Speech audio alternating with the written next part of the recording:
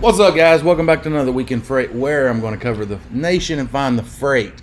And guys, if you can find the high freight volume areas, you're going to find the high freight volume rates.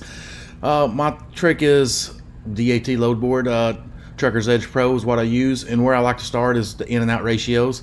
Like Alabama, for example, showing 311 loads going in or trucks going in versus 455 needed to come out. So that right there tells you there's more loads in Alabama than trucks going in. So that little offset ratio gives you the favor when going into these areas. Or Arizona's looking good, California looking real good. So I hope you guys had a good 4th of July weekend. And looking at this right here, it's all looking good. Looking pretty good. But the real nuts and bolts of these videos is right here in this right here. And what I want to do is I'm going to go around the nation, and I'm looking for high freight volumes. You want to go in the areas as high freight volumes. When booking a load, always remember your most important load is not the load you're booking now, but your next load. That way you always set yourself up to be in a market with a lot of freight.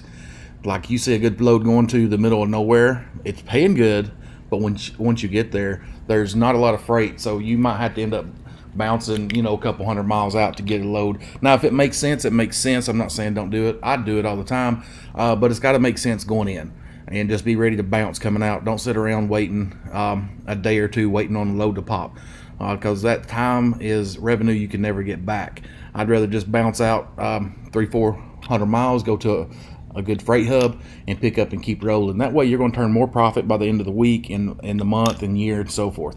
But if you sit around just waiting all the time, that's profit you can't get back. Anyways, guys, what I'll do here is I'm going to start in Los Angeles and then go around to the different freight hubs around the country. And this is what I do when I get ready to go trucking. I sit down here and I look at all the freight hubs around the country. And what I mean by freight hubs is cities that produce a lot of freight, either going in or coming out, like Los Angeles, Atlanta, all the big cities, really. And it gives me an idea of where the market's hot and where I need to focus on putting my truck. If the Midwest is hot, then I'm going to go to the Midwest. But doing this, I'm going to see whether or not the Midwest is hot, or do I just need to go across country and get some of those big money loads. Either way, this is how I do it. And if you like what I'm about to show you, in the description there is a link for DAT Trucker's Edge, and you can click that link and try it out for 30 days free. Along with that link, there's other links down there of the MakeCents Keys to Authority, all the things that I use and staying profitable with my authority, from fuel cards to tire accounts and such. It's all down there, guys. Go check it out. It helps me stay profitable and gives me all the benefits of being leased onto a big carrier such as Landstar or Bennett, you know, whatnot, with fuel cards and tire savings. Anyways, guys, let's dig in. Today is the day after the 4th of July. Again, I hope you guys had a good boom boom day. It was a good Independence Day for me and the family. And we bought so many fireworks, I kind of got tired of shooting fireworks before I got done shooting fireworks. So therefore, I got a lot of fireworks left over, meaning I'm going to be a menace to my neighborhood throughout the year. All right, guys, let's dive on in and see what these markets are looking like. And I try to speed this up and make it go fast. Right now in the Los Angeles market today, oh look, I'm on power only. Let me change this. Whoa. That's power only. So if you're looking for power only, yep, there you go. There's a lot of power only out there. Where's my standard van? I think I'm in specific. Let's go to general. Oh, come on, general. Stay general. It ain't gonna let me. Let's see. Van, vented. I just need a standard van. Where you at? Van and Van Aerod. All right, that'll work. So Los Angeles today has 1,200 loads, and there you go. Power only, guys. There's more power only than spot market freight for your own stuff. Anyway, what I'm looking at is this volume right here. It lets me know how much freight is there in a 120-mile radius. That's why I always go 120 miles. Gives you, you know, within a few hours you can get there, especially in Los Angeles. You might need about 6. Just saying. Right here is what I like to do. I like to click the offer rate. This gives you a lot of quick, instant information. Like this right here is the brokers throwing offers out there. They're offering for you to move this load for $7,400. Now, you see right here when I click on each one of these, to the right of the screen, it highlights different information. We're going to go by this one, for example. And this gives you the 15-day average. That load's on average been going for $7,900. Now, there's a low and there's a high, but when you get the average, the medium, this is it. So I always try to shoot a couple $100 above this rate and keep you in the knowledge, in the know of what these brokers are seeing.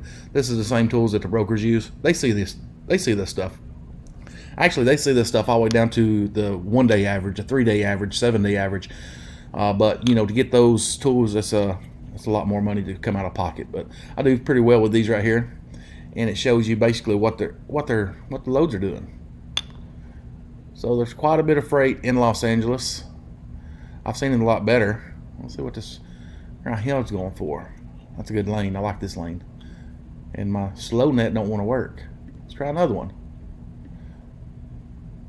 All right, see, $4,700. That load's been averaging $5,100. So you call the broker, and the broker says, "Yeah, I got good money on it. It's $4,700." You say, "Well, I'm looking at the average right here, and that load's been averaging about $270 to $3 a mile. I'm going to need, say, $5,400 on it." And if they say no, say, "All right, well, get with them, and if they approve it, call me back." Get off the phone, start looking for another load. And my little game is I always try to book another load before they get a chance to call me back, just so I can say, "You snooze, you lose, buddy. I'm on another load. See you, bye." That's just my own personal thing. Let's go up to the Tracy area, NorCal. See what's up there. Oh, wrong one.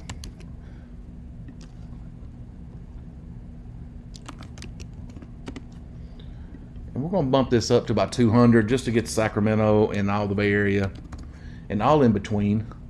And that's going to come in 473 exact loads. This right here just means outside that 100 or that 200 mile radius, there's a lot more freight. But within the 200 mile spec, there's 470.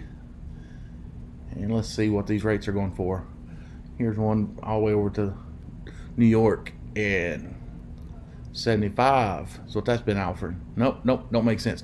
Guys, here's a little pro tip. If you're in NorCal and you're looking to bounce and go back east, grab you a short load going down to the LA market, and then in the LA market, grab you a load and then go east. You're gonna make more money that way.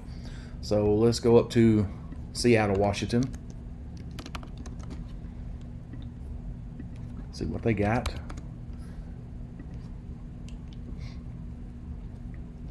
$46 exact load. So not a lot of freight up there. Let's shoot down to the Kansas City market.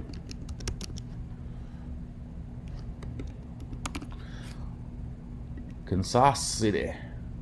What you got? 207. So what kind of offers y'all got? 5,800 to Washington. Yeah, that's paying really good to go up to Washington. Why? Because there's no freight up there.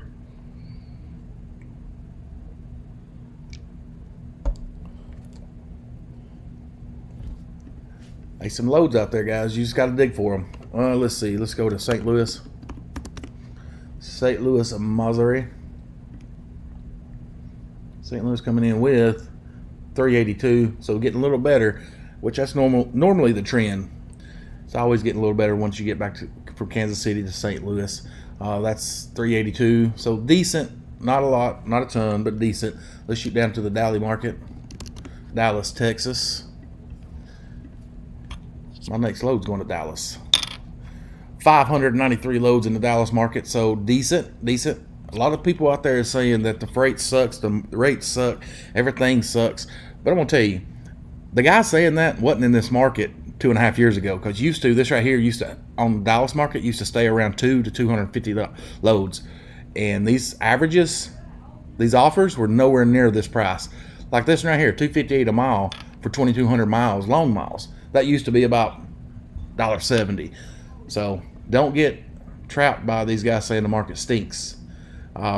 Chances are the guys came in the last year and a half, and they came in an industry high, and it's starting to go down a little bit. Let's go down to the Houston. Houston, Texas. What you got? 413 exact loads. So there's some freight down there. Let's look at these offers, see what's high on the board. 6,100 to Seattle. All these loads to Seattle are paying good because there ain't no freight up there. So keep that in mind, guys. It looks great going in, but once you get up there, you might be stuck. Same with this, like it's Wyoming right here. I'd be more apt to jump on this load right here for 3,600 bucks. And they're actually paying above average. See, that right there is averaging right there almost $3 a mile, and they're paying a few hundred over average. So I'd be interested in this right here. Good deal, good deal, good deal.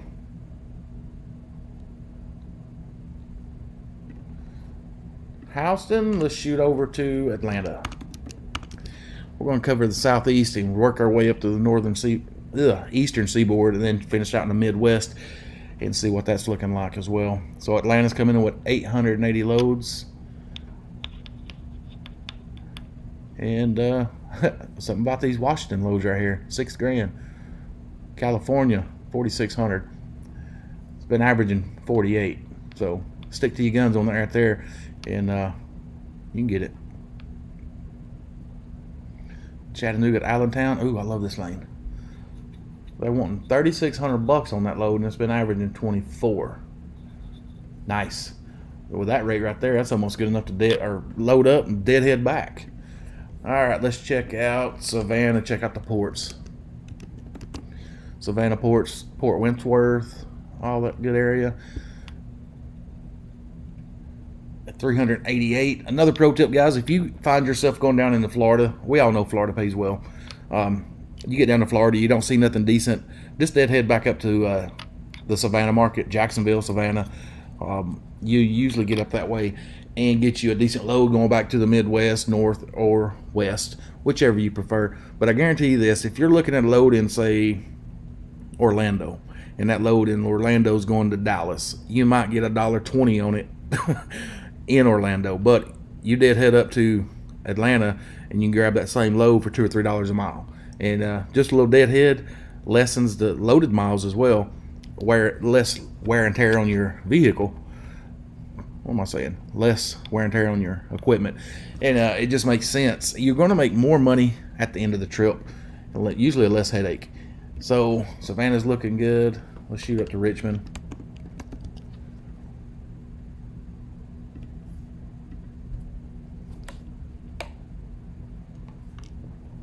$421 exact loads in the Richmond market.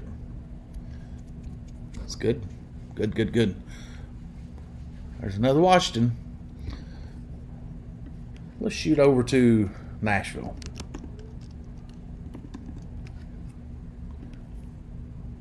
I about forgot Nashville. A lot of people's always wanting me, why don't you cover Nashville? Well, kind of always slips in my mind. 446 in the Nashville market, looking good. There you go, Velox. There's you some freight, brother. But you know, you're watching it. Knoxville coming in, 571 loads in the Knoxville market, which is good. Let's see these offers. Y'all see that one load? I think it's right here. Dalton to Fort Lauderdale, $3,200. It's been averaging 24, 25, but that's good freight right there. I don't know what the mileage rate is on that right there, if you want to calculate it. 32 into 734 miles. I'd say 4.5, maybe close to $5. I don't know. Load's paying good. Let's shoot up to, where do we want to go? Let's go to New York.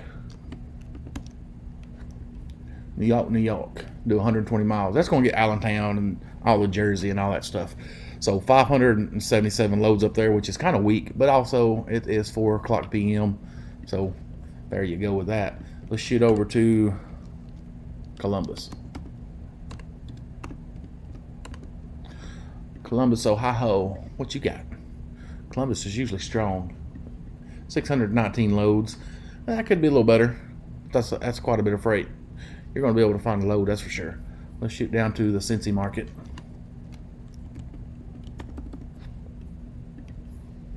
Then check out Michigan. since he's coming in with 742 loads. Let's check out these offers. 55, Oregon, Washington, Miami. Look at this, 4,500 down to Miami. That load's been averaging 301. Landstar's got it for 45. Good stuff. Let's shoot up to the Detroit market. Detroit's coming in with 284, not bad. Let's shoot down to the Indy market.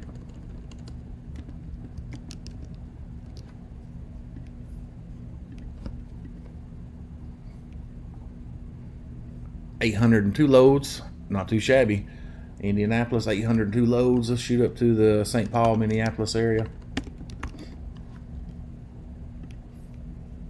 Then we will finish this out with Chicago and see what they're reeling in. 78 loads. Yeah. Be sure you got a good paying load going up there, because 78 loads ain't very promising.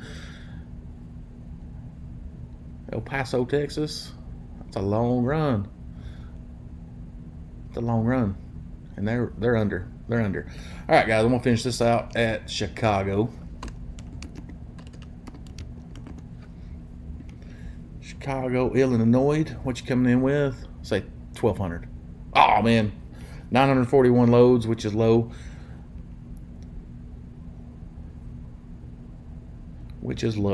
I've seen that at all at 4,000 and 5,000 loads before. Pretty nice. But they do got some good paying stuff. This don't make sense, because you can get that same rate way down here, which I don't know, that's 1,100 miles. Yeah, don't make sense.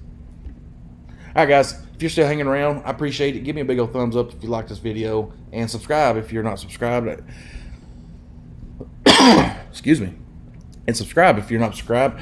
I put out videos on the normal, all things trucking. Till that next video, guys, see you, bye.